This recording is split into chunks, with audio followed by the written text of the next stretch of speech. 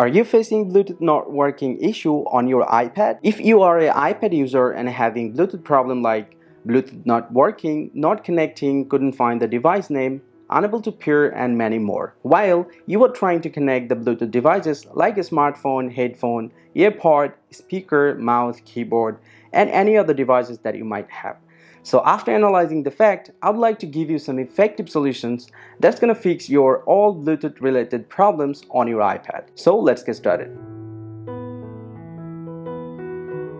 But before going through any of these processes, you just make sure that the device you just really want to connect, it has enough charge, and also make sure that the device should be close enough and the device is not connected to another device. So if you're facing this problem for the first time, the basic things that you can do is just swipe down from the top and then just turn on the airplane mode and wait for around 15 to 20 seconds and then turn it off, and then check your issue that your Bluetooth is working or not. If you see that you still got a problem, then you can force restart your iPad. To do that, you just press and quickly release the volume up and down button and press and hold the power button until the Apple logo appears.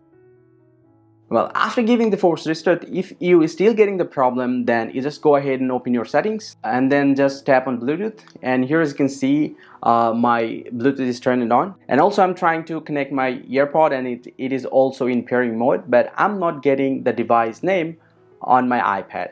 So to fix this problem, all you gotta do, you need to reset the device you just really want to connect. So for me, I have a dedicated button over here. So in order to reset this one, you need to tap and press the button over here, well, until the color is blinking with another color.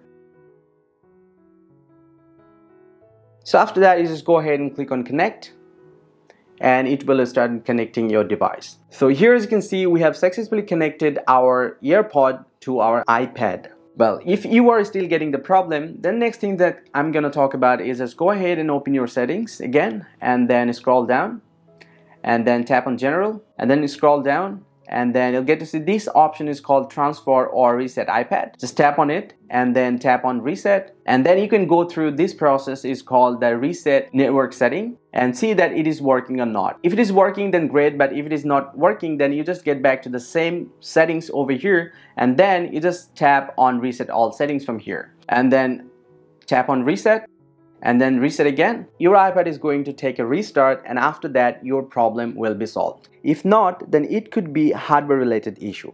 Now to fix this issue, you can get further help from the Apple support. That's all about this video. Hope you enjoyed. If you do, drop a like and subscribe to the channel. See you in the next video, and thank you very much for watching.